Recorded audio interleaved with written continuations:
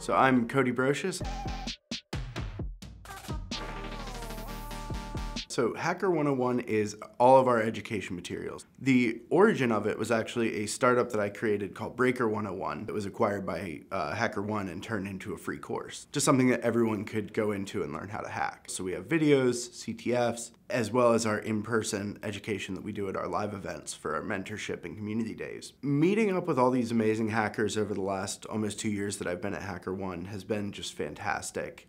As these hackers have grown, they've brought in more and more people. And now I'm seeing all these people that started off on the materials that I created really coming into their own and finding amazing bugs. And more importantly than that, they're helping other people in the community. They're helping to build this stuff out and really make it better for everyone. And that's all I could ask for. It was either kindergarten or first grade. There was an Apple IIe sitting in my classroom. And I discovered a book on BASIC in the library and just started writing code and kind of discovered the world of hacking online games when I was 12 or so. It kind of took over my life. I didn't care about hanging out with friends much unless they were also hacking with me.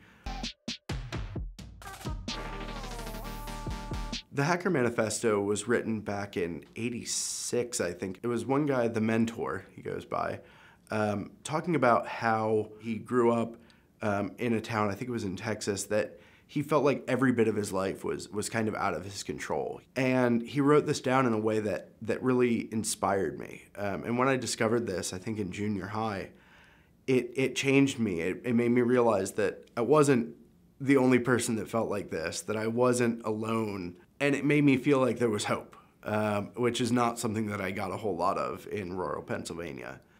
The Hardware Hacker Manifesto is something that I wrote just about 10 years ago now. I was hacking a brain-computer interface, so an EEG device that you would wear on your head. It would allow you to control games with your mind. It was very primitive for what it was, but it didn't have to be. The hardware actually allowed you access to all this raw data, but you had to pay something like $3 or $5 grand to get access to this device that you already owned. And I thought that was ridiculous. I spent a weekend, I hacked this thing, and with a $300 device, you could start controlling anything that you wanted. We had people reaching out saying, I'm in a wheelchair, I'm paralyzed. This is a thing that will actually help me have a better experience in life without, spending 10, 20, 30 grand on devices that existed commercially. And it was really just about unlocking the things that you already owned. And the company came out calling me a pirate for using the hardware the way that I wanted to use it. And I thought that was absolutely ridiculous. So I ended up writing the Hardware Hacker Manifesto as, paying homage to the original Hacker Manifesto, but, really just speaking out for the right to do with your hardware what you want. Being asked to hack on this hardware is really incredible to me. Being given that unfettered access to just go and have fun with it. That to me is the key to all this. I don't hack because of the money, though I love the money.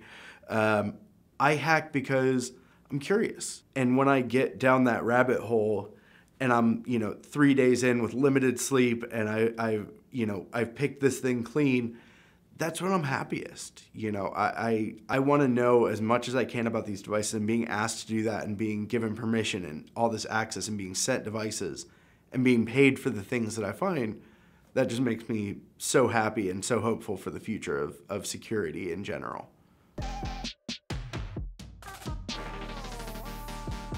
The biggest advice that I can give to any hacker is figure out what you like to do, figure out what catches your interest, and do it. If you go just for the things that you're interested in, you'll find better bugs, you'll find deeper bugs, you'll make more money, you'll have more fun with it, and you're not gonna have as much a chance of burning out. Burnout is a thing that is not talked about enough in the hacking community.